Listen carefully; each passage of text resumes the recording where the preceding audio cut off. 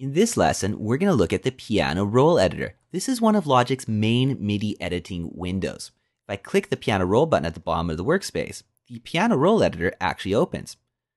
Now there are a few other MIDI editors. There is the score editor. This allows you to arrange your music as notation in a classical score. So this is the type of editor you might want to use if you're making lead sheets or something like that.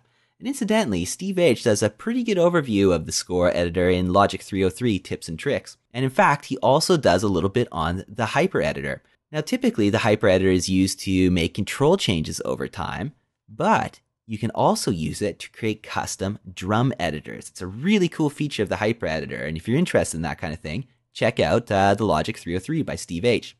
So let's go back to the piano roll editor. Because the piano roll editor exists in a couple of different places. Let me just click to close it here and show you that you can also open it by double-clicking a MIDI region in the Arrange area. And double-clicking it again closes the roll editor. Incidentally, that's a preference. If I go to Preferences, Global, and then go to the Editing tab, you can see we have a preference that says double-clicking a MIDI region opens piano roll.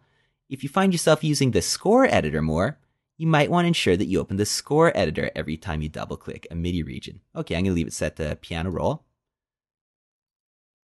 And let's close the Preferences window because I want to show you something. If you click to open the piano roll editor in your main workspace, you can't really see much of the piano roll editor itself. I mean, here I can see less than an octave. I guess I could drag up to get more of it in view, but at the end of the day, you typically can't see enough of a note range to make this view very useful. Unless, of course, you're working at a super huge screen resolution, then it works just fine.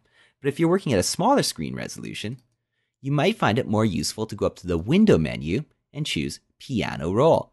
By the way, pay attention to the key command for this. It's Command 6. It's a pretty handy key command, and I have a feeling you're going to be using it all the time. So I'll select Piano Roll, and the piano roll editor now opens as its own window. This is pretty handy because I can see a lot more octaves at a glance.